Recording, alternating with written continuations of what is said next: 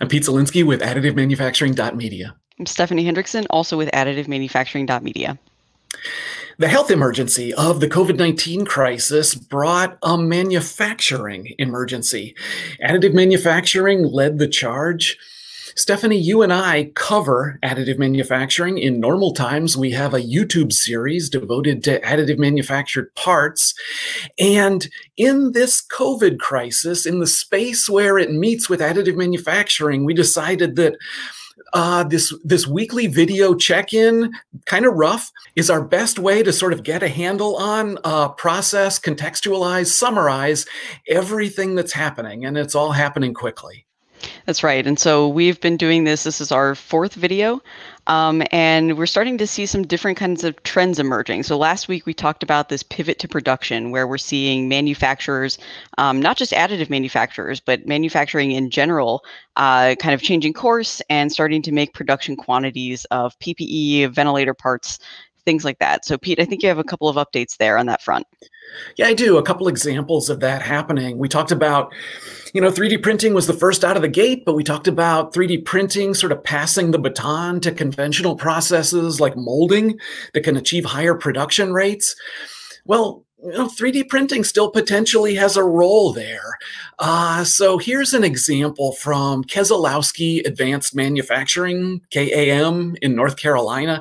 They do metal part production through both machining and additive manufacturing. They have both capabilities, and a mold came recently for a mask design developed for this crisis.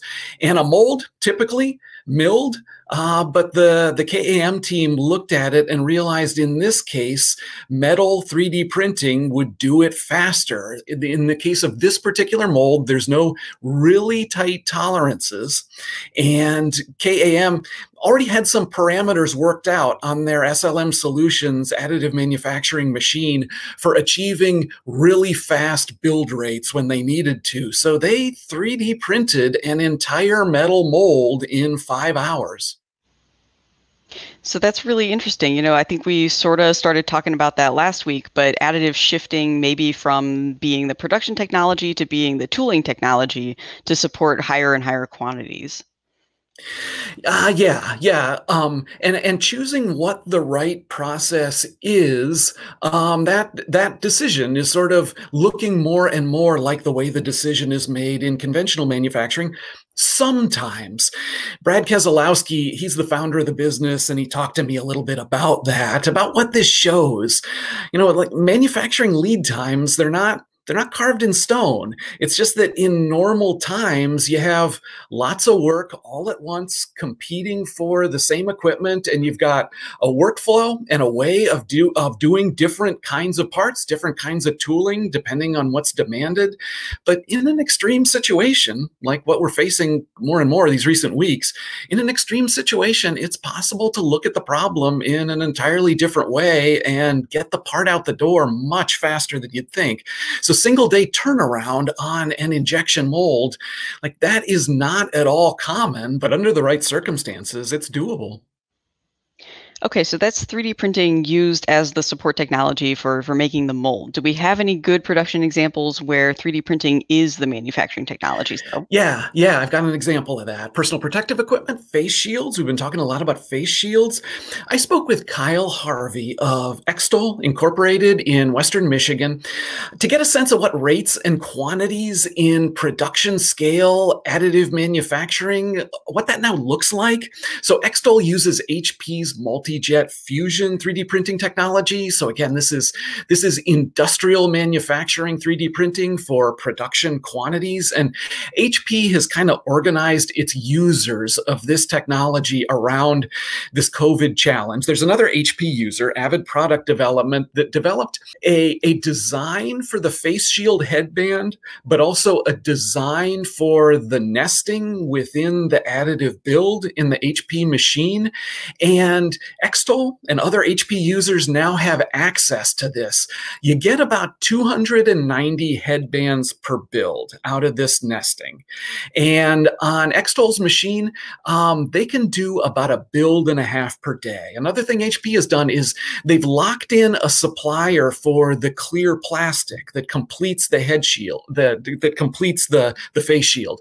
So what all that means together is that Extol is capable of, on each one of its machines, producing about 450 face shields per day. And that is pretty sizable quantities compared to some of the very first 3D printers that were able to engage in this work.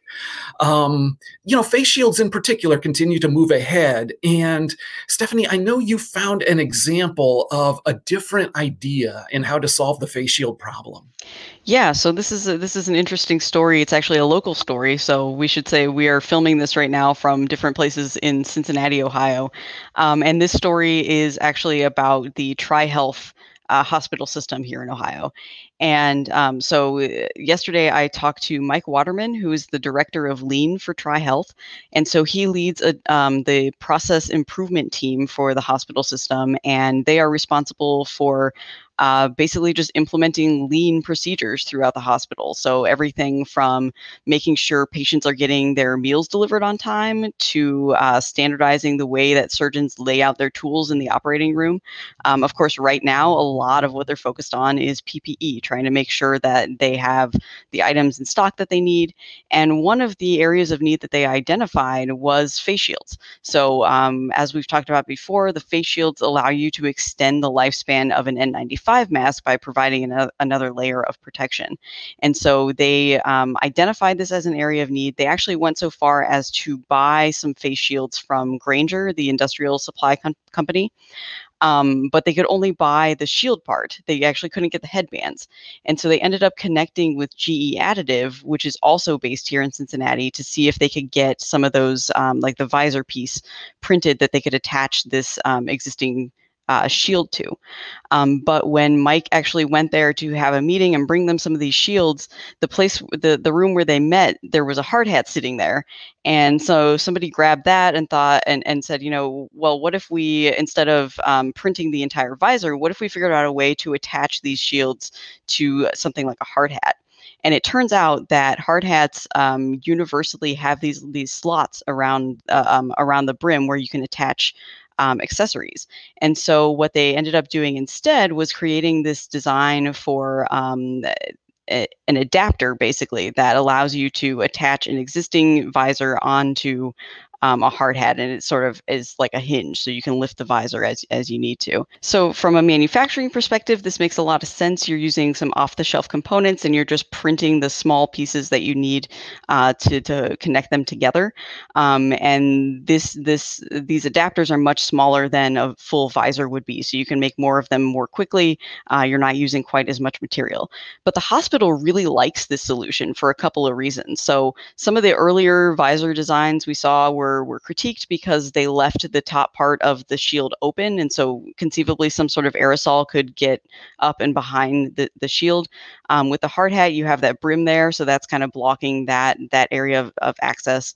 But the other thing they really like about this is that the hard hat solution is reusable.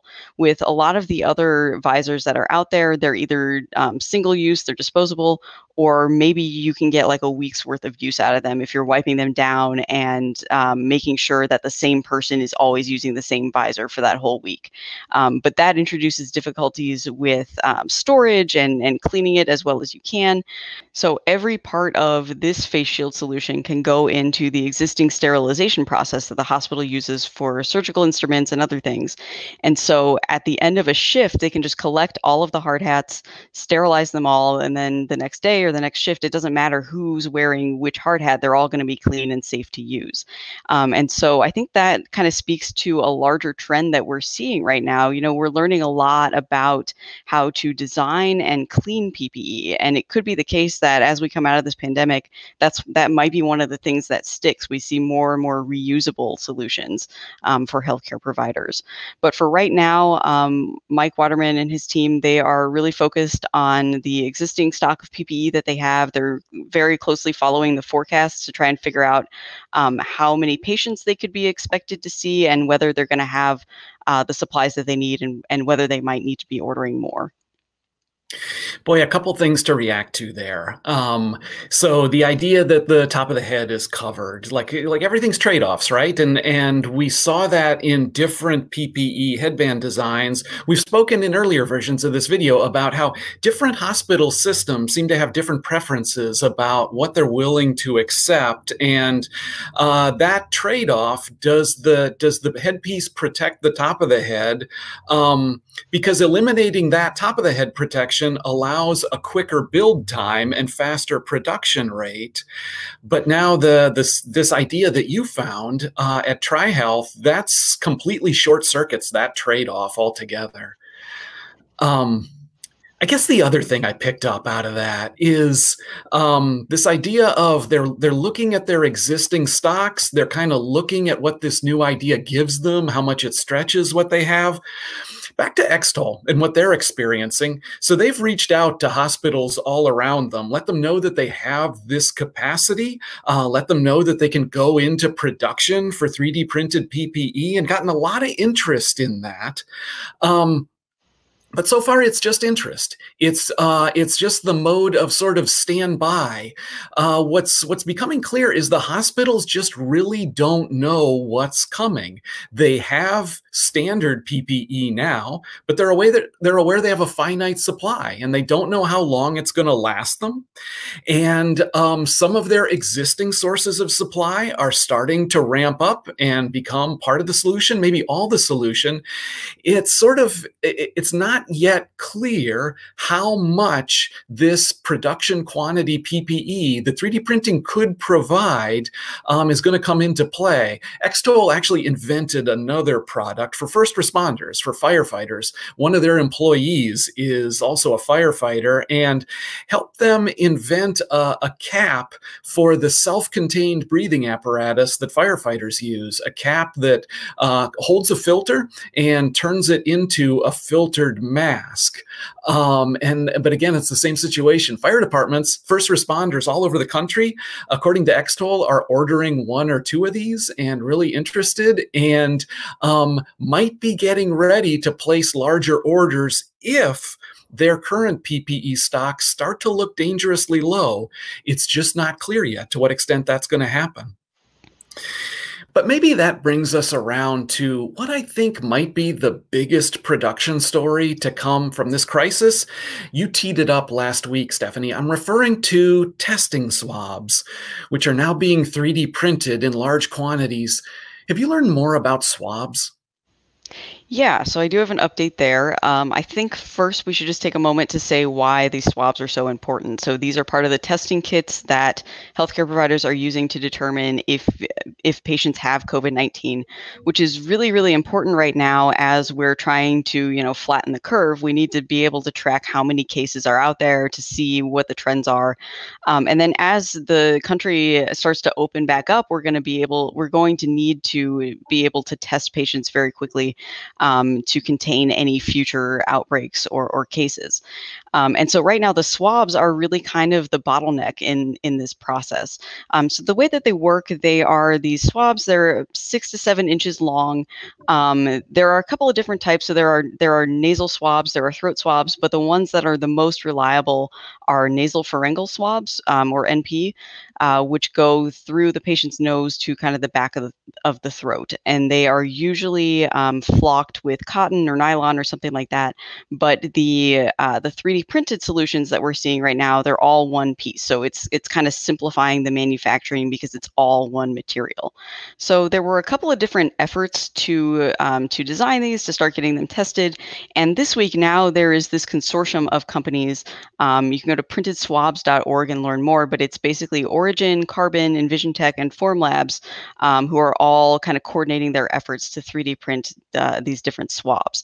And so I actually talked to one of the companies that's been in, one of the manufacturers who's been involved, Sean Patterson at Resolution Medical. They have 6 carbon printers there, and they are an FDA registered facility, which is what you need to be making these swabs.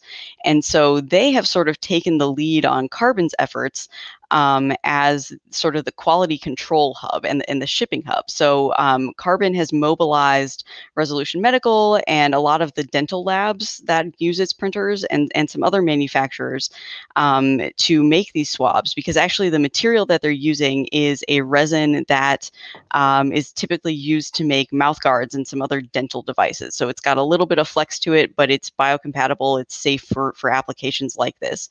And so these dental labs and these other facilities are making swabs. They send them to Carbon, or they send them to Resolution Medical, who is then validating and inspecting everything as it comes in. And they're the ones now that are doing the packaging and the labeling and the shipping.